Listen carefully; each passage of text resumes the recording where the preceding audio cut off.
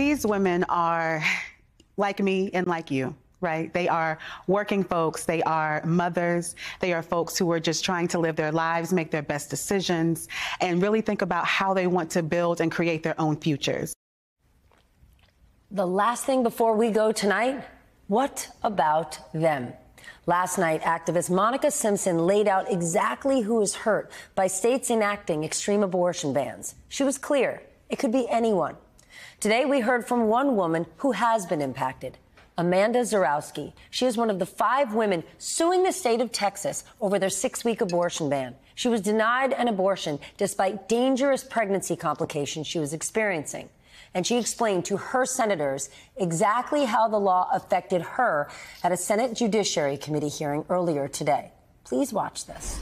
We've heard a lot today about the mental trauma and the negative, harmful effects on a person's psychological well-being after they have an abortion, supposedly. And I'm curious why that's not relevant for me as well, because I wasn't permitted to have an abortion, and the trauma and the PTSD and the depression that I have dealt with in the 8 months since this happened to me is paralyzing.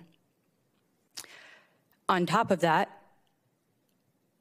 I'm still struggling to have children, and I wanted to address my senators, Cruz and Cornyn, who neither of whom, regrettably, are in the room right now. But I would like for them to know that what happened to me, I think most people in this room would agree, was horrific. But it's a direct result of the policies that they support. I nearly died on their watch. And furthermore, as a result of what happened to me, I may have been robbed of the opportunity to have children in the future.